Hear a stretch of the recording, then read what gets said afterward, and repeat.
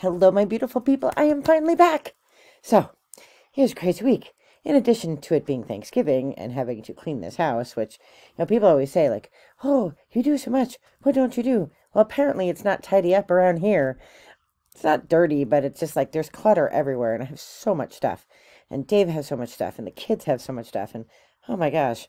And, it's really a game of, like, don't open any of the doors upstairs because God only knows what'll jump out at you. So there was that, getting ready for Thanksgiving, cooking, and being with family, and just a really great time. And then um, we've had our son, as you know, if you watch the channel, had a stroke in utero, and so he has scoliosis. And so we've been tracking him his whole life. He wore a brace, like if you read the book Deanie or saw Romy and Michelle's high school reunion. He wore a brace for a while, but it didn't help him because his scoliosis isn't bone related, it's neurologically related. And so about 5 years ago, we had him up at a specialized hospital for special surgery, which is in Manhattan. It is the best. I think they've been ranked #1 in the world for 14 years straight for orthopedics. So like it is the place where all like the Olympic teams go and all of the sports teams in New York go. And I mean, I'm terrified of big cities because I'm terrified of traffic, but I love my son, so I will take him to the best place there is. And so we had him there 5 years ago, but they weren't quite sure he was done growing. They said come back in 5 years. He had an episode of gout, which I didn't know could happen to people who weren't 87 and alcoholics, but apparently it's genetic. And his biological grandfather had it, and his aunts and uncles and cousins have it. So we took him to New York, and he's going to have spinal fusion. So we've had a lot going on. And in the meantime, while all that was going on, the screen recorder that I used to make my videos, which is called Screencast-O-Matic, switched names. I don't know if they were bought out or what, but I couldn't get the new version of it to work. So I'm trying all these other platforms, and they're all very fancy. And I'm like, I don't want fancy. Like, fancy is for at work. What I want is a cup of tea with you in my kitchen. I want all this nonsense. I want to be able to record my video and put it on YouTube. And that's what I want to do. I finally, at 6 o'clock this morning, don't look at that clock, that battery's dead. Finally, after 2 days, figured this stupid thing out. So here we are. And we're going to read some runes. Actually, before I read runes, as I prepare them, it's funny how things kind of like how spirit works things out. Like, Julian was due to go for this 5-year review, but I hadn't thought about it. I had thought about it because his neurologist, his pediatric neurologist, had wanted him to be seen before he saw them. So it was kind of in the back of my mind, I'd better make an appointment. But then Julian had this episode of gout, which was terrifying for him, terrifying for us because we didn't know what was wrong with him. His communication broke down. We couldn't figure it out. And, so like we get this appointment. So even though the gout was a horrible thing, and then we found out it was genetic, which I didn't know that because I don't have access to that grandfather's health records or anything like that. So, so it was just like, it was a guessing game, right? So, the gout is treated. He's feeling much better. He's back to school and he's excited and he's dancing like crazy upstairs. But that leads us to make the appointment. So we go, and when we saw the x-rays of his spine, like from 5 years ago, there's a significant, pretty much his spine is collapsing on itself. So, the way I explained it to him, because, he's like autistic, so you have to kind of explain things, break it down, is because he didn't understand like what it was. I said, well, in our town we have one main street. It's 1 mile long and it's called Delaware Avenue. It's straight down the street 1 mile. I said, well, you know how like Delaware Avenue is just like a straight street, and then there's stores on either side. There's Papa Al's on one side, and then there's Carbon Mart on the other side. I said, well, over your lifetime, we've watched the road kind of is becoming an S, right? And it's getting closer to people's houses. It's getting closer to going into Papa Al's, and it hasn't gotten there yet, so we didn't have to worry about it. But now, now it's getting pretty close, and if we don't fix the road's going to go through Papa Al's, and Papa Al's is like your liver, and Carbon Mart's like, your kidneys. Like, we have to fix the road because we can't move the houses. So that's what we have to do. And he said, okay, Mom, okay. And then he was just terrified because his brother, my other son, keeps telling them they're going to shove a stick up his butt. I'm like, stop telling him that.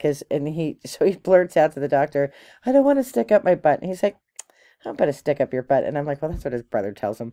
The PA started laughing. I'm like, he's like, well, let me show you what they look like. So he shows him these titanium rods that they put in. And pretty much, from what I can tell, it looks like he's going to be like a tomato plant. Like, they're going to like put a structure around his spine to straighten him up. He said, you'll be taller. He used to be the tallest of the grandchildren. And then now he's the shortest because my nephews and my other son are they're all giants. The four of them are giants. And so we're prepared for this. So anyway, so while we're watching these like, while the nurse was asking all kinds of questions to get prepared for surgery, she looks at me and she just blurts out, "Who's Gunther?" I'm like, Gunther. And it's funny, the person who is Gunther is the person who told me to go to hospital for special surgery. He is, everybody has to go work spouse, work wife, work husband. He's my work wife, or I'm his work wife. And he and I have been, he and I have worked together for years now, both in New Jersey and here in Pennsylvania. And like, because I was really nervous, sitting there, when it's your kid, like when it's me, I've had a lot of surgeries. And, when it's me, it's one thing, but when it's your kid, it's like a whole other thing. So, I was all nervous, and she just blurted out, she goes, well, who's Gunther? I'm like, and our last name is Guth. So, I mean, it could be just, just a coincidence that she said that. But I said, well, that's the person who referred me to this hospital when the pediatric neurologist 5 years ago said, you need to be seen by an orthopedic. My friend was like, this is the place you need to go, and here's all the people that they work on, the Olympic teams, elite athletes, and all this, the Mets and the Giants and all that.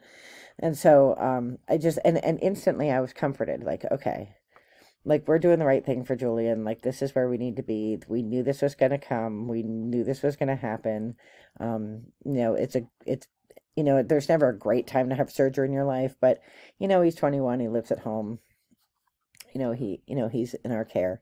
So this is, a good time to have the surgery. Better than when he's 40 years old and I'm 80 years old, right? So it's just funny how spirit works. And then, like the gout, like I had no access to, like, knowing what his other grandfather had, or that his other grandfather existed, to be honest. Because I don't know too much about that family, but to find out that it is genetic, and that, that didn't come from the stroke, that the gout is from genetics. So it was so helpful to have that information. And so it's just funny how you find out the things that spirit wants you to know, and spirit thinks you're ready to know when you're ready to know it. And so we're comforted by that.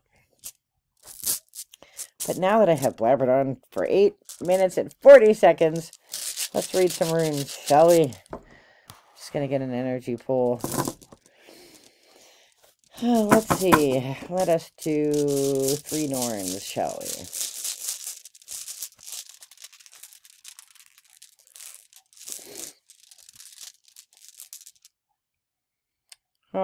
Gibo. Gift. How do we get to Gibo?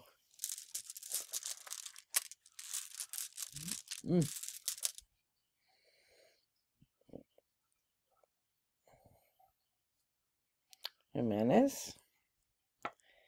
And where are we going? Where are we going with this gift?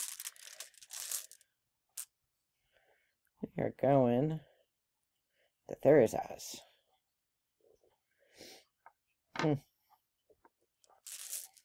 All right, I am going to go take a look-see at these stones. I'm going to think about them, talk to Spirit, and see what they have to say. I shall return in a lickety-split. So, how appropriate are these stones? I always say that. But Iwas, This is Uaz, not Manas. They look very much the same. The difference is in Manas there's like an X2, but like my eyesight's so poor, so I have to like hold it up and see it. So that's Uaz.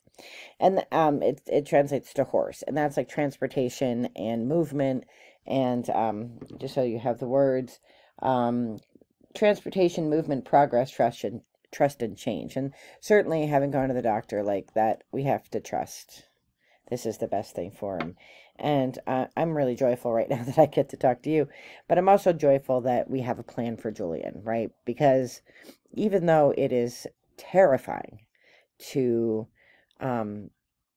have such an extensive surgery on someone so young and limited, there's also some joy in having it settled, right? Because we always knew that spinal fusion was going to be the thing, right?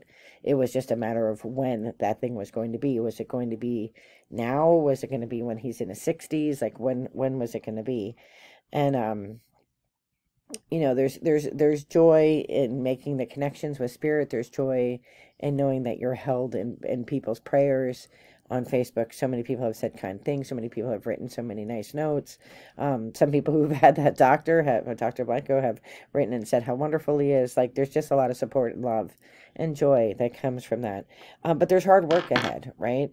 Like, you know, it is a big surgery. It requires recovery. And, you know, Julian is limited in capacity. So I've had extensive surgeries, and recovery is always tough, but I am tough as nails. Like I am tough when I need to be. I'm a soft A at heart, but I'm tough when it comes to that kind of thing.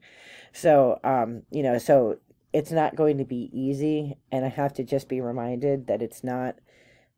He's not going to be perhaps as resilient as me, but he also is very resilient in a way. Like, he's more resilient in a lot of ways than my other son.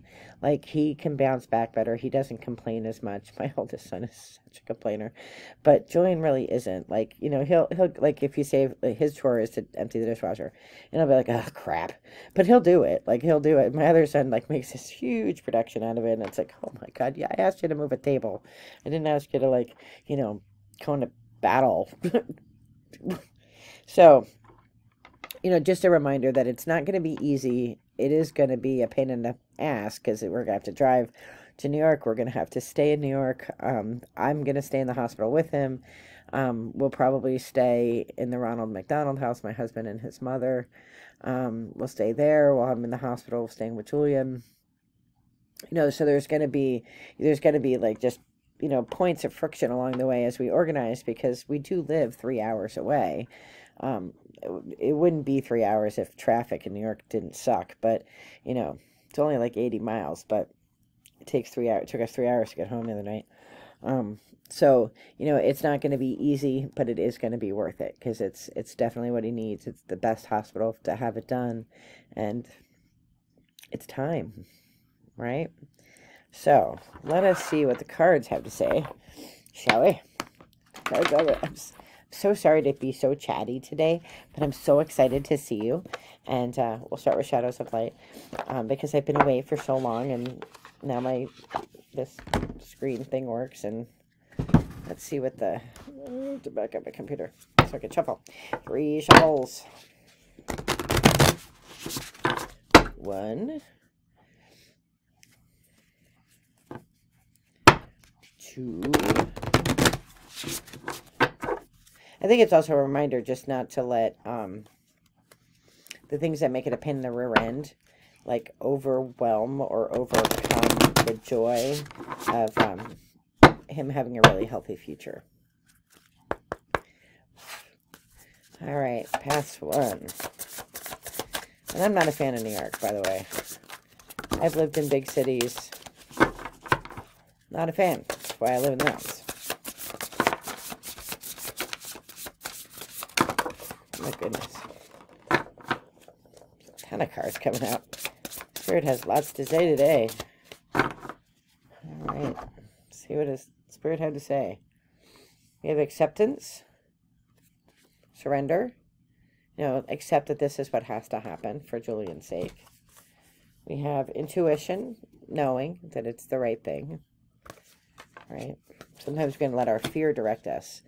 And, you know, it's terrifying to think of your son going through such a surgery. Stability, you know, like, I can't, you know, I try to tell my mother-in-law, she just cries.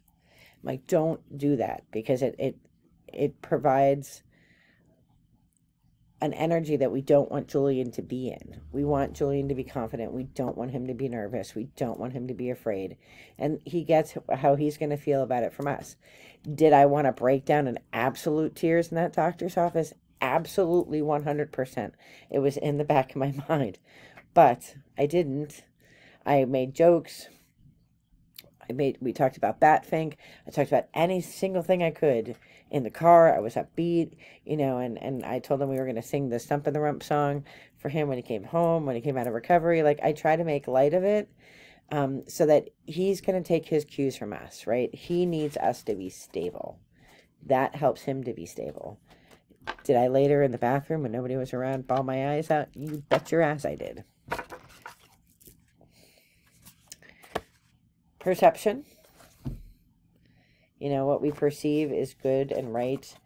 How we perceive the information that we're given and how we perceive the situation impacts him, right? It impacts how he's going to perceive it.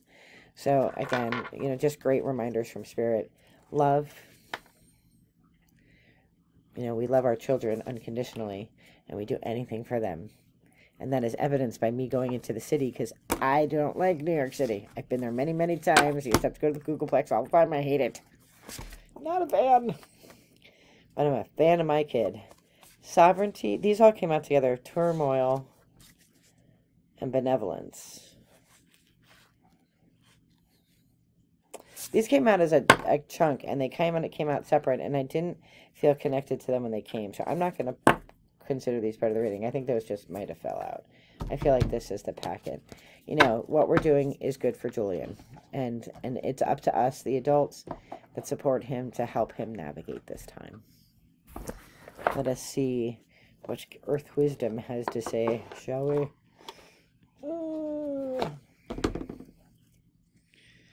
Hestia and I have a box to unbox. Oh, yeah. What am I doing? I'm shuffling.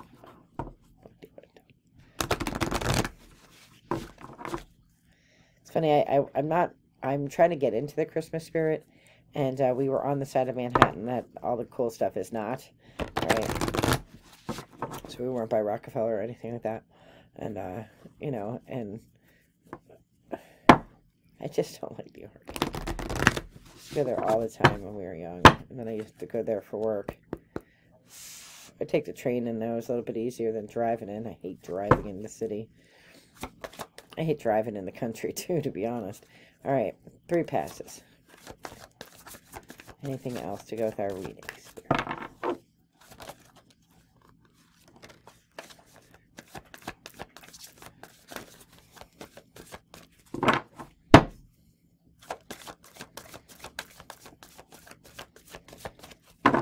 Okay, we just got one. We got Clear Aura, which is usually just a sign to, like, clear out all the noise, right? Be able to focus, clean your space and your energy so that you are focusing your energy in the right direction, right? And certainly for Julian's sake, we need to do that. We need to not be crying it all over ourselves and making, you know, making him more nervous. We need to be positive and know that he's got the best doctor in the world. He's at the best hospital in the world. You know, 14 years in a row, best hospital in the world. All right. Last but not least, our Celtic spirit friends. Oh, gosh, I didn't shuffle. What am I doing today? It's because it's 6:54 in the morning, and I've been up since 4. So, and I have to work. I have to work in an hour. Not much of a sleeper. I feel like I slept a lot in college, and so that I don't have to sleep now. One more. I had a nice, luxurious bath at 3:30 this morning. It's because it's quiet at my house. I feel like I like it. This is my favorite time because it's quiet. And after this, after I'm done with this, I'll go do some programming and some work because it's quiet. All right, 3 passes. how I wanted to come out. 3 passes from Spirit. Anything else we need to know?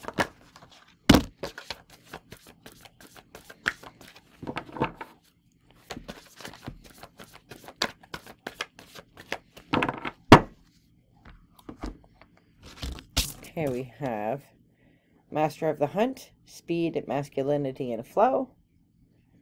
And that's really the masculine energy of like being practical, right? We often think of practicality in masculine terms. I'm very practical. I am a romantic, and it's funny, my students often say that. They're like, you kind of like are Emerson and Thoreau, but you're very Hawthorne. I am very Hawthorne. Very practical. And I'm practical when it comes to my son, because we need to do what's right for him. And the other is the Weavers, Fate, Manifestation, and Decisions. What a perfect card. Like this, you can't sum it up better than this. When you look at a spider's web, I don't know if the spider knows what the design is going to be when they start spinning that web, or if they just kind of like go along and go with the flow and make their connections. But they're able to do all the things they need, catch food and, have a little place to sit and terrify humans. Our lives are these giant webs, right? And all the pieces are interconnected, and every piece is there and it's connected, and so many connections, starting from, from his birth to now, like it's like you can see the web, you can see the big web. And this was the role he plays. He picked in this life, and my role to be his mother. And I was thinking about this when we were driving home. We went 5 miles in 1 hour because it was rush hour. Did I mention I hate driving in New York City? And I was thinking back to the mother at the Anglican convent that I was going to be joining. And when she sat me down for that final conversation, the one that you have before you become a novitiate, she said, I don't think you're meant to be a sister. I think you're meant to be a mother. It is true. I was meant to be David and Julian's mother. And I am so blessed to be that. I am wishing you all the very best and light love. And I will see you soon for pull readings and some Advent stuff. We got some cool stuff coming up to help us all get ready for the season and bring meaning to the season, no matter what your religion or faith practice or belief. All right, be well. Take care. Bye-bye.